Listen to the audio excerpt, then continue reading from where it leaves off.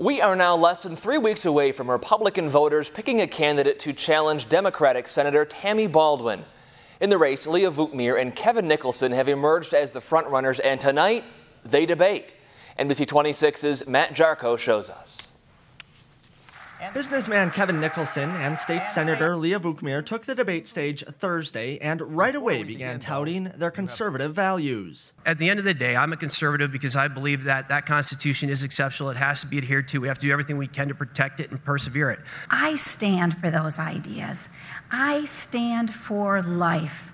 I stand for our Second Amendment, and most of all, I stand for our Constitution. Then the two candidates took those themes into the rest of the debate. They agreed with President Trump on every issue presented, from health care to building a wall to tariffs and trade wars. He is standing for our country. He's doing exactly what he promised at election, that he is going to make America great again. What the president is doing, saying to our trade partners, come back to the negotiating table and let's actually get to a world without tariffs. Clear as day, that is what is happening here. Vukmir and Nicholson also voiced support for confirming Supreme Court justices who are pro-life. Republican voters in Wisconsin will cast their ballots August 14th. The winner of this race will then face Tammy Baldwin in the general election.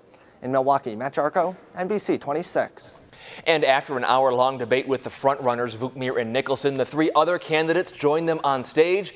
They are Charles Barman, Griffin Jones, and George Lucia.